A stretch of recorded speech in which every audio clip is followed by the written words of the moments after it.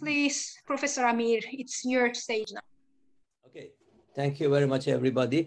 I'm glad to share the same views with Colin that Harry is not going really to retire. So is my title of the first page. You see, I said marking pseudo retirement of Harry rather than retirement. Okay, I have promised my friends and colleagues that this is going to be a somehow entertaining talk, but in the same time, I see that some gurus of steel metallurgy are present in this talk. So what happened is that during this presentation, I will be switching between some technical and non-technical sort of pages and references to keep both group of the audience happy. And this talk comes in basically 3 parts. The main part is about my recent work on joining steel aluminium, which was the part of the project to help with the COVID-19 pandemic. And then I will move on the work which I did when I was in Harry's group and the development of the new welding alloys and so on. And finally, closing remarks and some memorable moments which we had with Harry. Okay, I am assuming everything is okay and you see the screen because I can only see my own screen. Could you please confirm you see the screen? Yes, we do. We see your Excellent. screen. Thank you very much. Thank you. Sorry, I'm just double checking because I don't see anything else. Okay, at the start of the COVID-19 pandemic, as you know, the demand for production of the vaccine went quite high. And that was not only the vaccine itself, which demand went up, but the equipment, including the sterilization system, normally by X-ray systems, is also increased. So you can imagine that suddenly the companies, they have to produce hundreds of millions of vials, and all the equipment which makes those vials, makes those equipments, making the packaging system, all of them, they need some sort of sterilization before being used and before to carry the vaccine. So it's quite understandable that there was a huge increase in the demand for that component. This picture on the top left, you see an example of the high intensity or high energy X-ray tube, not necessarily the one which was related to this project, but just give you some idea of what kind of component we are talking about. Okay, joining steel to aluminum, why do we need? These are 3 examples of niche examples of why we need to join steel to aluminum. In the center is the component of interest, the X-ray tube. Again, not the one which I was working, but is a very good example. As you see, it is a pretty complex component. It works in a very high vacuum and it requires joining the similar material because the flanges where the inlet and outlets are connected, they have to be made from stainless steel. And that requires very hermetic and strong bonds between the casing, which is normally aluminum. On the left-hand side is another example. It's a simulator for 3D printing in space. The cage or the box is made of aluminum, but again, the connections and the flanges, they have to be made from stainless steel. And same with the infrared telescope. As you see that it's made of mostly aluminum with some other steel components attached to it. In these sort of cases, mechanical bonding or bolting is out of question. It doesn't work, but I will explain a bit later. Okay, now a bit technical. Fusion welding of aluminum to steel is almost impossible. And the reason you can see this in phase diagram, as you see, I call it from the bonding point of view, it's a pretty messy phase diagram. And that is basically the moment you start to melt aluminum, it will form lots of huge amount of intermetallic, brittle intermetallics, which basically you ended up with a very glossy and brittle joint, which is good for nothing. The current technology to make those particular bimetal steel aluminum flanges is by explosive welding. Explosive welding has been used so far. It generates very high strength joints, that's for sure. But there is a problem that the lead time, if you want to order it, it needs a few months to advance ordering. Supply is limited. There are only few manufacturers in the world that they can supply explosive slabs of the aluminium steel. It is a costly process and high possibility of vacuum leak because explosive welding generates mechanical joints rather than metallurgical bonding. So if the component has very thin sections, it is quite likely that at high vacuum, you get some kind of leaking. So how do they get away with it? It's simple. They make lots of component and the scrap rate is very high because these parts and basically components are quite expensive. Somehow they can afford scrapping them basically. Whatever it built to the last stage, tested in the vacuum. If it doesn't pass the test, it has to be scrapped. Okay, alternative solution would be diffusion bonding, which is my specialty. I did my PhD under Dr. Wallach's supervision on diffusion bonding aluminum. I admit that it is the least popular, maybe most unpopular joining method. And the reason is that, first of all, initial investment and running costs are pretty much eye-watering, very, very expensive. Bonding times are not like a second or even minutes, normally within hours.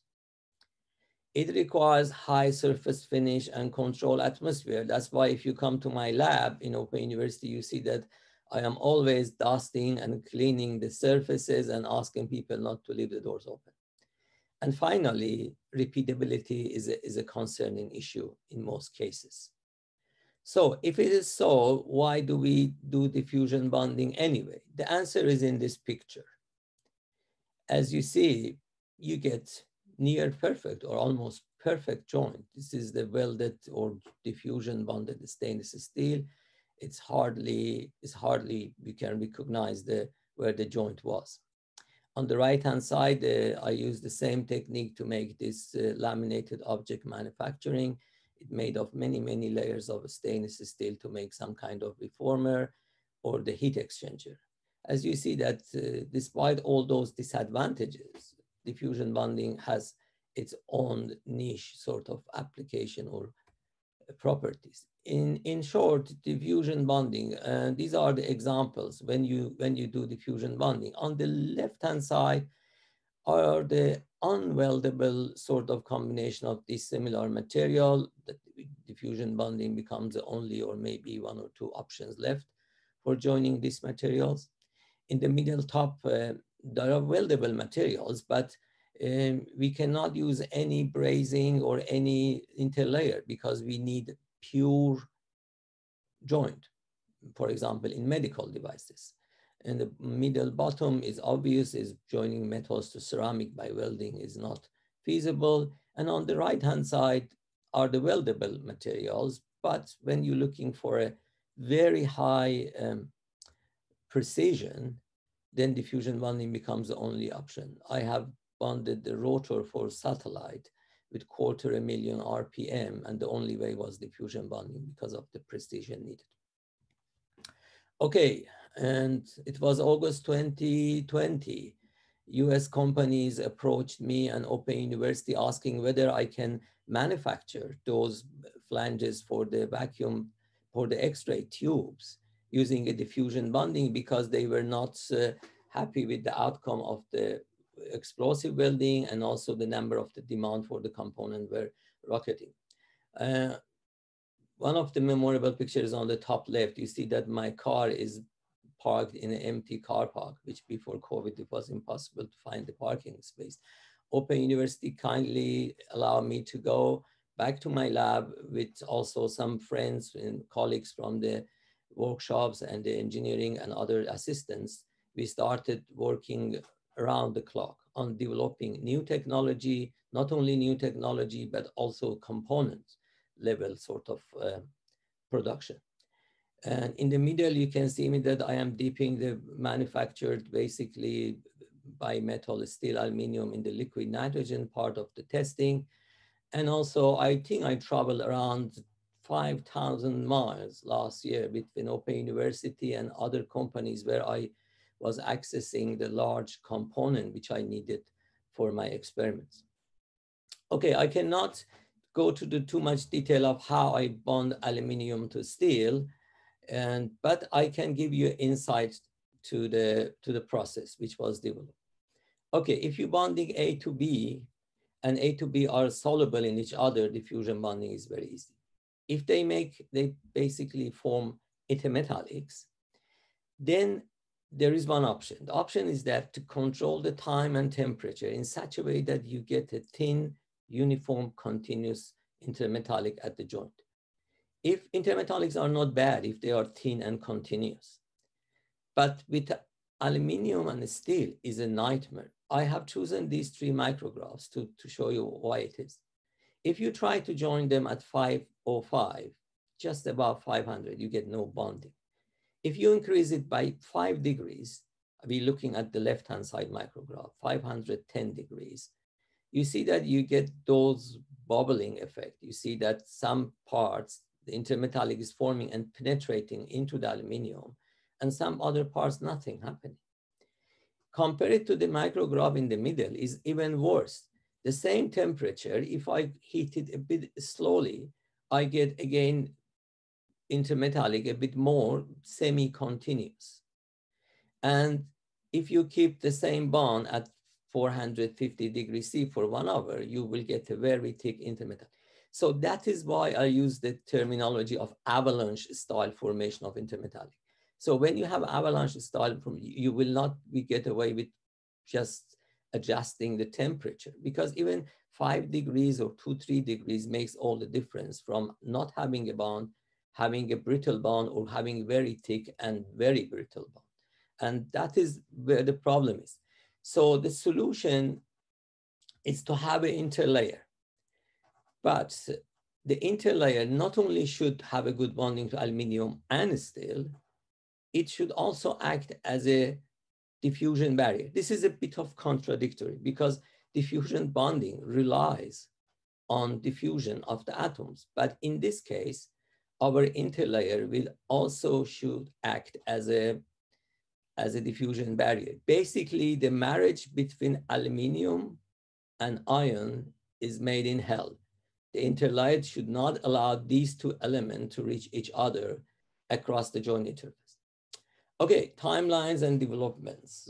August to December last year, we developed a suitable interlayer which had good bonding and also act as a diffusion barrier. I did optimization, and the first set of prototype was sent US for their initial testing. Early this year, we upscaling using larger equipment and the further optimization, and finally fabrication of the full size component.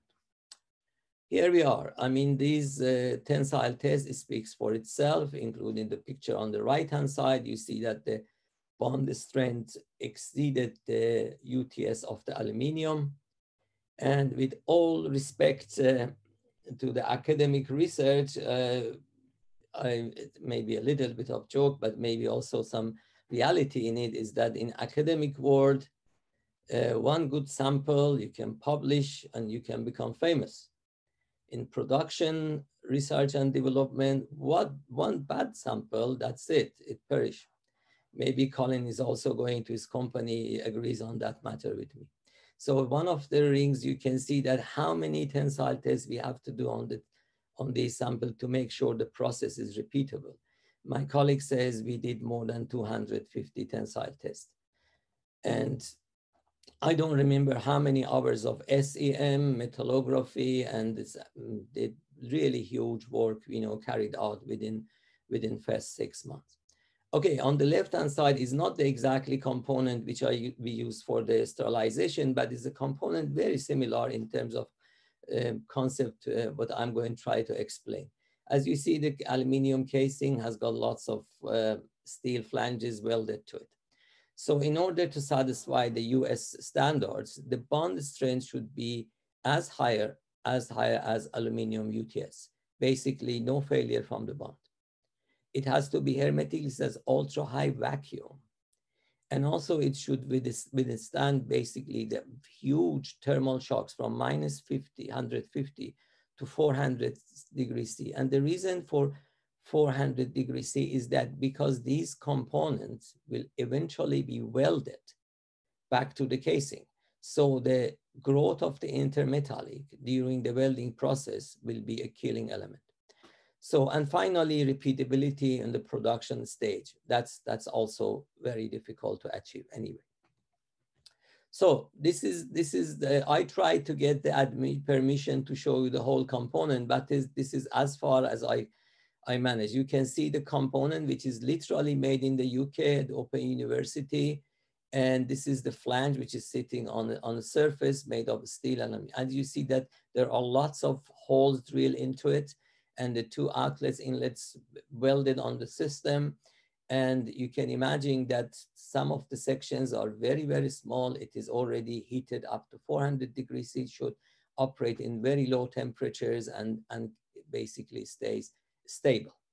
This couldn't happen without the amazing help, which I had from electron microscopy group, workshop engineers, lab assistants, even OUs, admins, finance and managers, head of the school, all of them helped to make this possible within such a short time. We basically went from the TLR3 to the production level within effectively 9 months, which was pretty much impressive. Okay, now the second part of my talk goes back to when I used to work in Harry's group and the development of famous CAM alloy 4. Actually, at least the people in this area, they know what CAM alloy 4 is. Okay, it was Harry's own initiative, an idea that it is possible to make a welding alloy austenitic, martensitic, which can reduce the stress.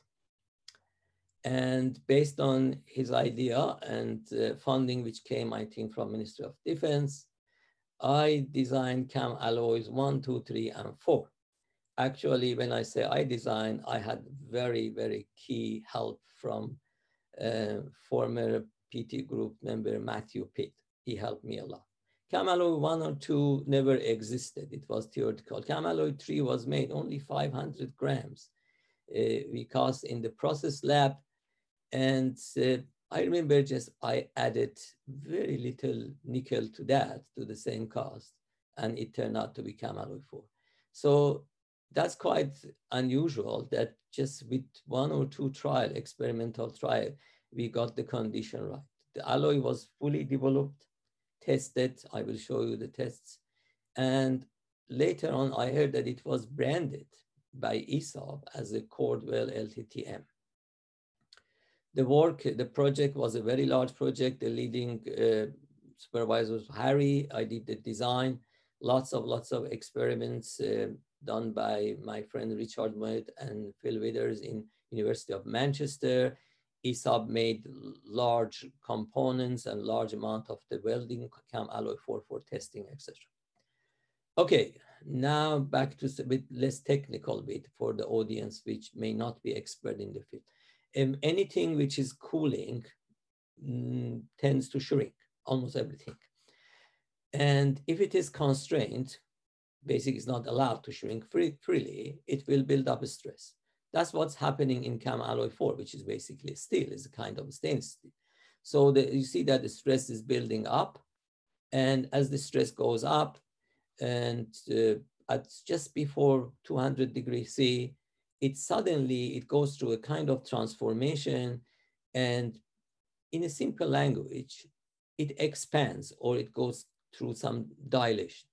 So effectively, the residual stress, tensile residual stress goes to 0 and then turns back even to compressive stress. This is unusual, but it happens during the certain transformation, and still is a austenitic to martensitic transformation. And as you see here, this is the component. This is the first sample which was bonded using the CAM alloy 4, a little bit of that 500 grams which I mentioned. And I have a good memory about that one, because when our technician in the workshop welded that sample, and I called Harry, I said, Harry, technician said it's a normal welding, but for some reason, this bar, it didn't get distorted. It normally gets distorted. It basically becomes a bit like a V shape. And that's what I said to Harry on the phone, I think. I called his office. And then I remember a few minutes later, Harry came to my office and we put this component on the top of a very flat surface. Oh yeah, it is dead flat.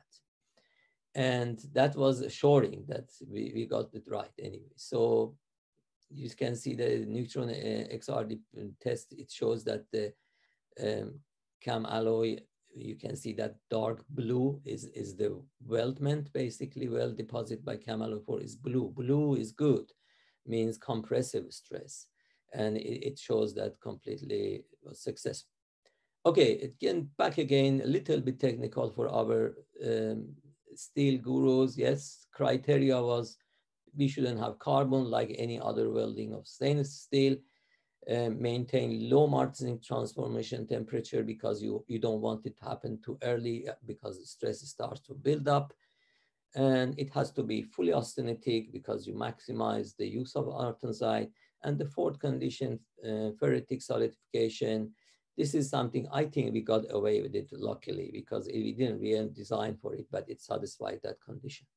Evaluation of cam alloy for a large amount of work, all sorts of microstructure compositional, lots of hardness tests, tensile tests, comparative distortion tests. SATO test is the one, the graph I showed you, shows the buildup of stress, synchrotron test, and neutron diffraction test with my colleague Richard Moyd, formerly from Manchester, now at the Open University. So it was a very big project.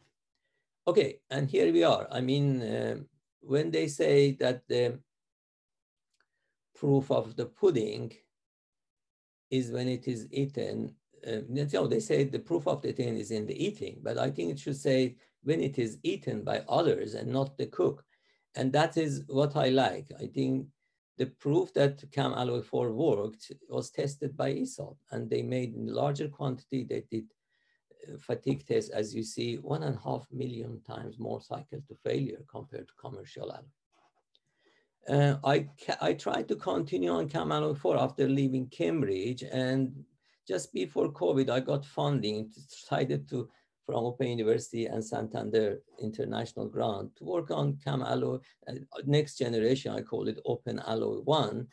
And the project was with Tsinghua University and Wuhan University of Science Technology.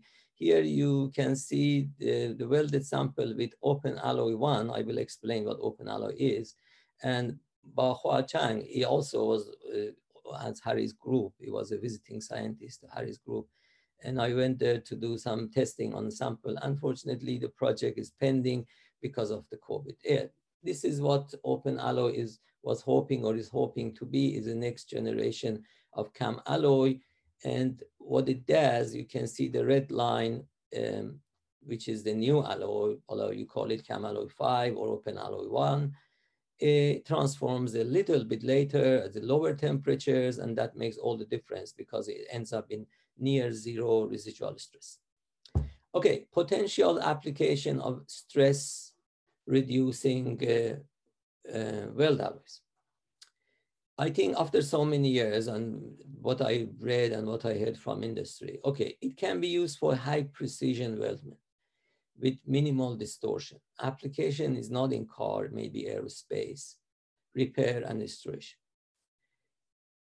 Then the components which are sensitive to stress, corrosion, cracking. I think that was the main reason that the project started, because cam alloy is also corrosion resistant. That's the key issue, because also has got lots of chromium in it. So that made the design a little bit more difficult. So it has to basically satisfies all the conditions I showed you and also be corrosion resistant in seawater. The third one, large structures when the post-heat treatment is not possible. I put question marks here. Why I did that? Because cam alloy 4 or Open Alloy 1, they have one problem that we hardly mention it. The problem is that they are expensive. I mean, look at the amount of chromium and nickel and even moly add to it, makes it more and more, justifiable for that kind of large or heavy applications. That's why I leave it with some kind of a question mark. Okay, closing remarks and memorable moments with Harry and his team. Okay, where to start?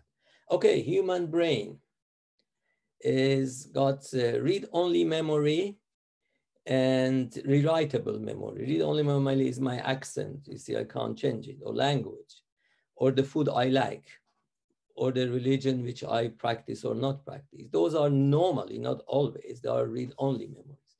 And rewritable, it comes later. You can see the social behavior. Some football fans are negotiating physically, and also you can see that the social etiquette, how the Japanese children learn to behave, some sort of religious gathering, a very beautiful crystal growth, and Harry's bayonet. So the question is that, what is the connection between these pictures, which looks almost nothing, but I think all of them are the results of nucleation. It is all about nucleation within the crystal, within our minds, life, where we live. And if somebody asks me which one is more important, nucleation, growth, or the material can be human subject anyway, I would say nucleation is the most important. Because without nucleation, it doesn't matter how the system has a tendency or potential to grow. No nucleation, you get nothing. So all these social behaviors, our beliefs, what we like, what we don't like, and that beautiful crystal, it just started from a nucleation. So now the question is, why am I saying this for this particular speech? Because I want to make a claim. I want to make a claim that we all know Harry's contribution to the world of steel. That's too obvious to mention. But I think Harry has another impact, which is maybe even more important, more long-lasting, because he acted as a nucleation site in many people's life. Look at these pictures. Look at the list of the speaker on this event. You see, they came to Harry's group as a researcher, as already well-developed professors or students. And then when they went back around the world, they became a guru experts in the field, most of them. And that is how I see it. I see Harry as a nucleation site for the world-class renowned experts and engineers. And that is, I think, his contribution to society, which is really, really remarkable. Okay, some memorable and less serious talks. And you see that the pictures which I collected from all sorts of gatherings we had with Harry's group, and didn't have time to find everybody, but as you can see that we really had a good time, lots of fun, always with Harry. And that's what I mean, also people will remember for the rest of their life. Okay, so many thanks to Harry for his high training and supervising standards. I rest my case. Thank you very much. Okay, thank you very much for interesting talk, Professor Shirzadi. Thank you very much for promoting me to professorships, but thank you. There has been a question raised in the chat by Ahad Shafi, and he asked you to tell us about what was the initial idea to develop a new alloy such as ChemAlloy 4. So what kinds of properties and characteristics were you looking for? Okay, then the idea of having a welding alloy, which basically reduces residual stress, was not new. So before that, it was ferritic alloys, developed that basically when you weld it, then it starts to kind of, I call it in quotation mark, expand or dilate, basically, to reduce the residual stress. But what was new with the CAM alloy project, and that was completely Harry's, I would call it risky idea, that we can do it with austenitic stem system. Harry can correct me if I'm wrong, because before that, nobody attempted austenitic martensite one. And the reason, because the project sponsor wants that the alloy not only be stress reducing, but also be corrosion resistant. Okay, thank you. So is there other just one odd thing that I remember Harry told me that in the proposal, we put the chance of success 70%, because we couldn't guarantee it will happen, but it worked out very well. So Amir, I only disagree with one thing. Okay. You know, we shouldn't worry about the cost of steel. Okay. You have to look at the total cost. I understand. So, you know, if you make a nuclear pressure vessel with built-in residual stresses, that's a much, much greater cost than the cost of the welding alloy. That's correct. That's correct. I mean, I think it very much depends, of course, not for shipbuilding, but as you said, nuclear power plant, who cares? It's a small one. Well, the original reason for this project was submarines, actually. Oh, I didn't want to mention it, Harry. I thought it was a top secret.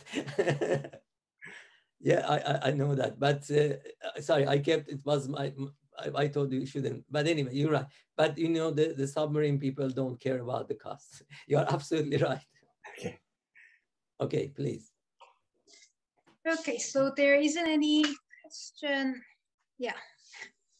in the chat. So I will ask you one question about what I would like to know. So you have shown us like 3 microstructure where when the welded structure was not right for iron and aluminum.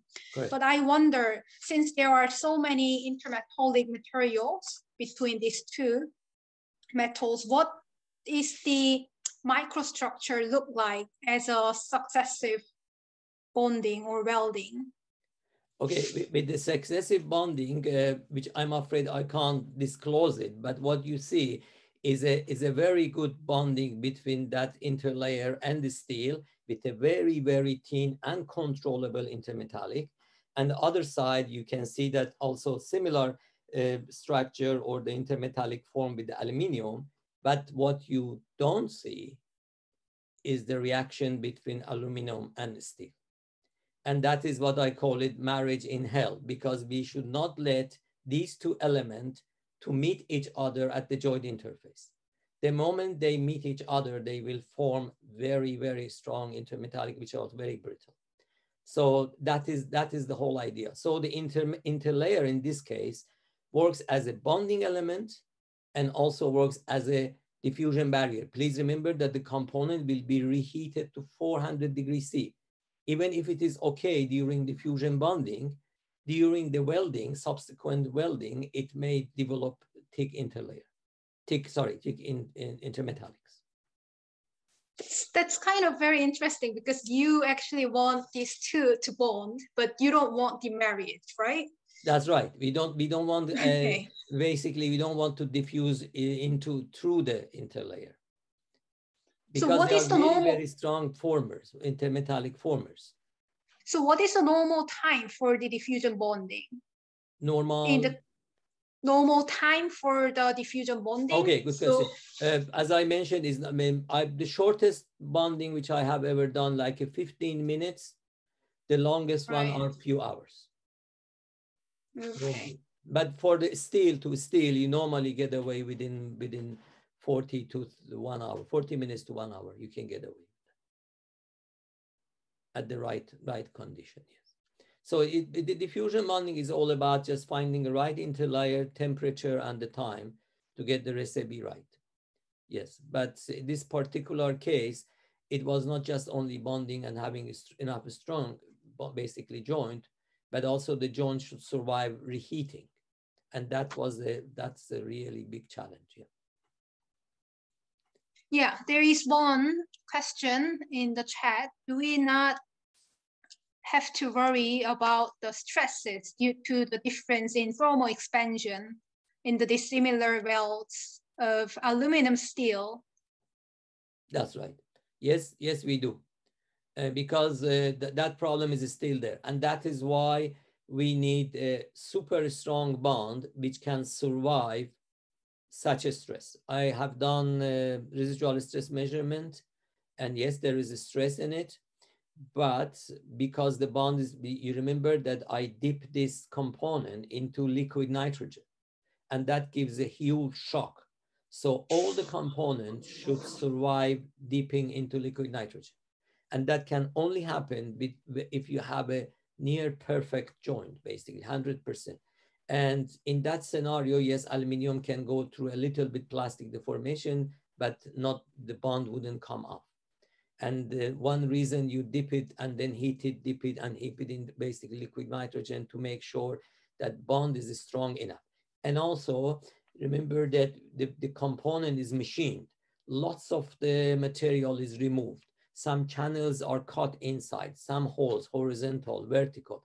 All those material removal helps with reducing residual stress, because the more material removed, the less stress builds up at the joint. That is the only benefit of removing the material. Yeah. Okay, thank you. Do you think, is there any other, application for the materials joining that this diffusion bonding can be used better than other types of welding? Yeah, yes, I mean that the project which I have worked on them was a rotor for a satellite, is a titanium based. I made a component for the Formula One racing cars.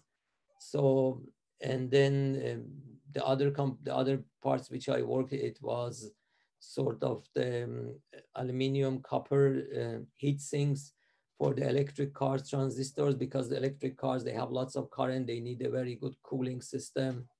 So actually there are lots of diffusion bound solid state joint in every mobile phone, but those are much smaller joints and less basically well developed technology. But when it comes to the structural one, much larger one, it becomes a bit problematic.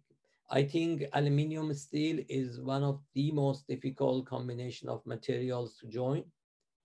And I have also joined aluminum to titanium and some other combination. I have chosen steel because of this event, and also honestly, it was the most difficult one, because the idea of the interlayer existed before this project, but we have to just upscale it and to make sure it works for much larger components.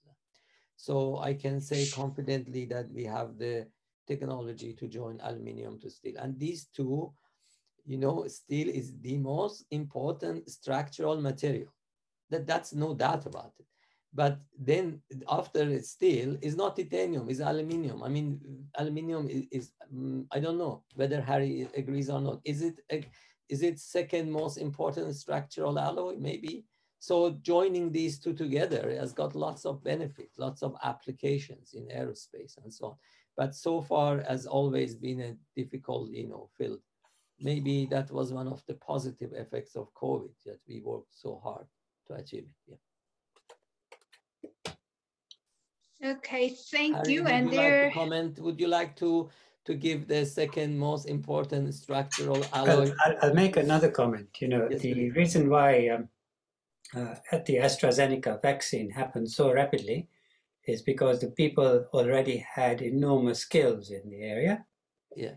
So the reason why you were able to succeed in making these devices in a very short time, given the urgency of the pandemic, is because you are Mr. Bond. Thank you. Yes. Thank you. You can diffusion bond anything to anything.